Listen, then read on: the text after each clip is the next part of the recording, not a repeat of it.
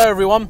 On this trip I was attempting, where possible, to try and review as many American or certainly domestic market cars as I could. Stuff like that Camaro that's just whipped past. And today, I'm afraid I have failed you. But I'm not going to apologise, because what I've brought to you is absolutely stunning. Spoiler alert, I love this car. What are we talking about? It's the Lexus LC500. Lexus are a strange old company. In fact, the vast majority of their product lineup I would never be interested in, simply because, well, the choice of drivetrain is just unexciting. The cars themselves are actually quite nice. They're certainly very well finished on the inside. I've raved in the past as well about how I love the Lexus customer service, or at least the limited exposure that I've had to it, and so if ever I had the money to buy a nice, expensive luxury car as a daily, well, a Lexus would certainly be high on that list. Sadly, most of the range is stuck with, well, hybrids with auto boxes, or even worse, CVTs, and well, as a petrol head, there's only so much I'm willing to compromise on, and I draw the line there. And then they go and drop a bombshell like this. Now, we all remember the LFA very fondly, of course, but that was a 300,000+ pound near hypercar, really, and even nowadays they are serious money because, well, they're pretty epic and, of course, well, very unattainable.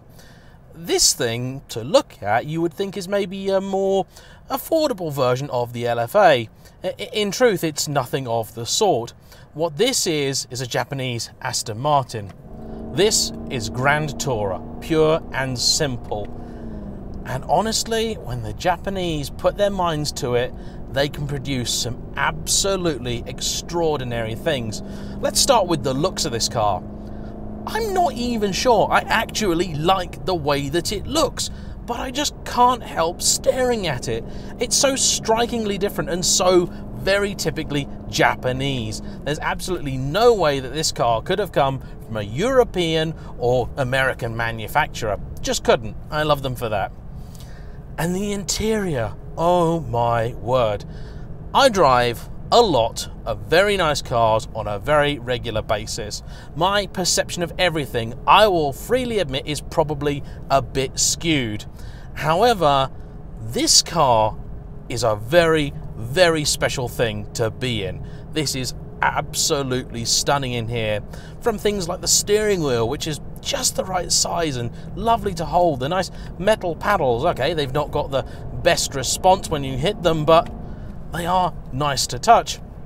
The little display here with the physical section that moves across just like it did in the LFA. And the whole old school supercar jutting out here of the dash and the big display up here, it all feels, well, nice. This is the sort of car that if you told me cost 100 grand, I would go, yep, totally see that.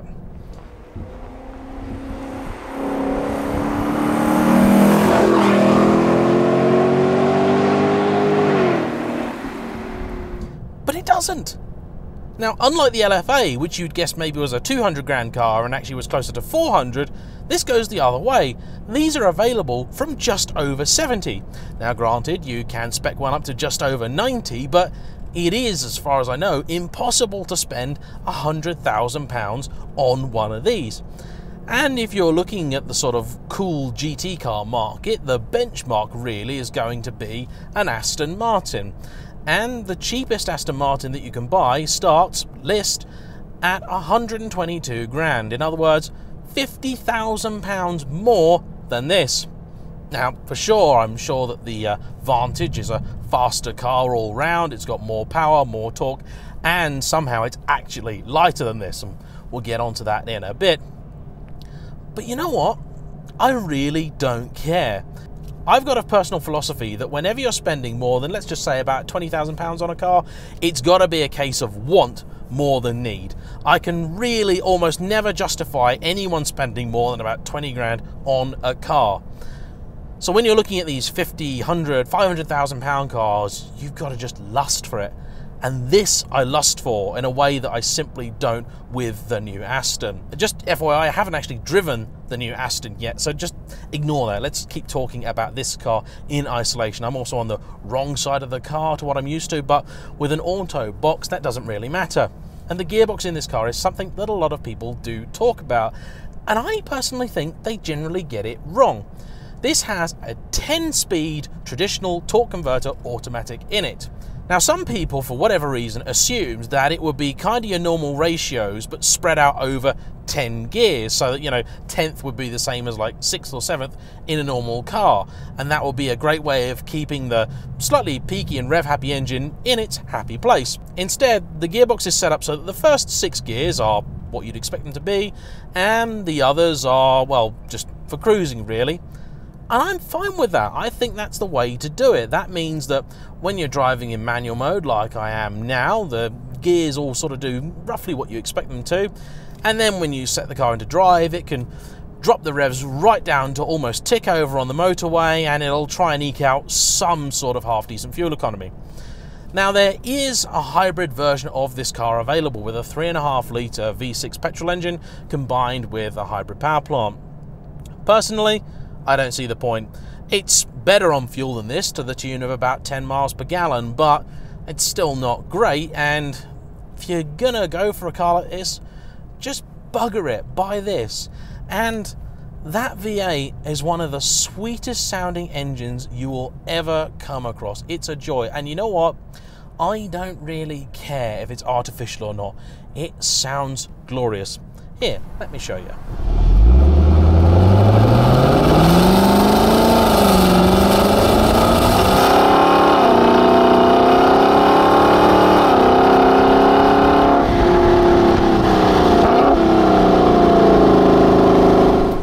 Wonderful. Now, the car doesn't really produce explosive performance for one very simple reason.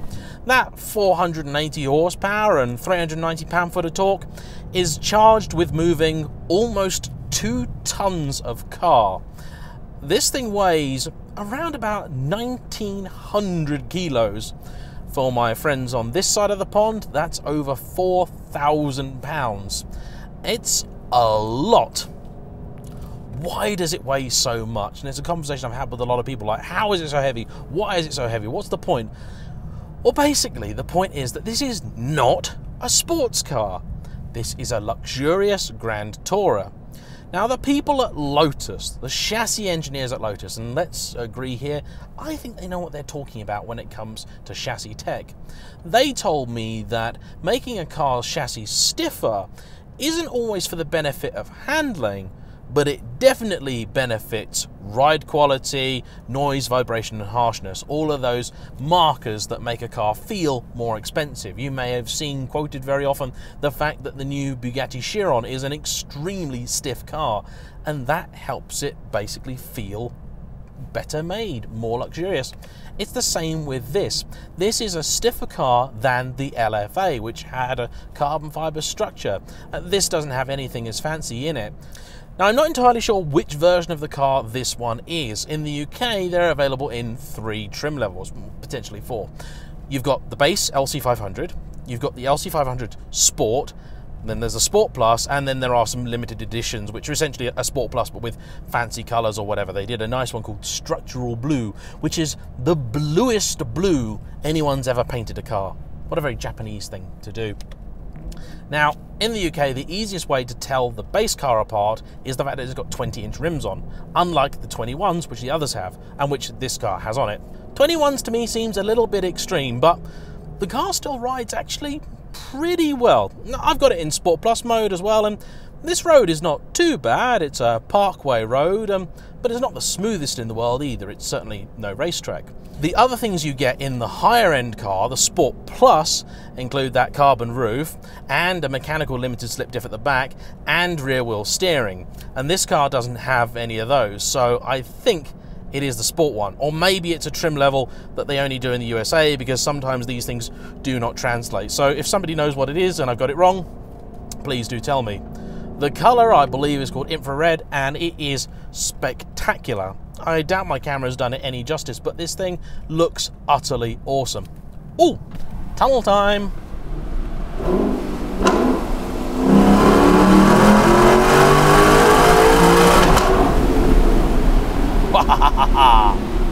The steering, although it's not got heaps of feedback, is actually very nicely weighted, and the car responds brilliantly. It hides its 2 tons phenomenally well. And I know there's a few people out there that are going to be a little bit upset about what I have to say next, but honestly, it is true. This car, for, let's say for argument's sake, for £85,000 is an utter bargain. And if you don't want to take my word for it, go and watch the Motor Trend review, which compared the LC500 with the Aston Martin DB11. Not even the V8 version, they compared it with the V12.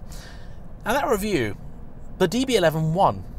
But if you listen to it, listen to what they say, in every single meaningful way, the LC500 is the better car. The fact that it's half the price doesn't even really enter into it. And even if they were the same price, it sounds to me like the Lexus is the better car. This thing is so solid, so nice to look at, so well put together, and a special place to be. And that is a rare thing in the motoring world today. It's very hard for me to talk about a car that is without fault, so I'm not going to do that. There is a fault in this car. There is a fault in this car that is so major, it's put off at least one person that I know from buying one of them, and that's the infotainment system here. This car is spec'd with the Mark Levinson Hi-Fi, which works very, very well indeed. And rather than having the usual rotary style controller that basically every other manufacturer has now adopted, or a touch screen, you have a little pad down here with which you control everything. And I suppose you could say that it's a kind of clever, cool idea or whatever, or it's a little bit funky or a little bit different, but the car's owner basically describes it as a hazard. And I can see where he's coming from. When you're concentrating and you know what you're doing, you can kind of get stuff done. But if you're just trying to intuitively move through things, or, you know, I'm in this car for the first time and I want to change the radio station, it's a faff and you get distracted, and that is poor design. And that's just the sole element of this car that I can find where they went a little bit too Japanese and a little bit too far. Otherwise, this is an epic machine. Thank you all for watching. Hope you've enjoyed today's review. I think the next one might be a bit more Japanese stuff as well. Sorry about that, but I hope you'll agree that it's worth my time and yours. We'll see you for the next one. Please comment below, hit the subscribe button if you haven't already. We'll see you soon. Bye-bye.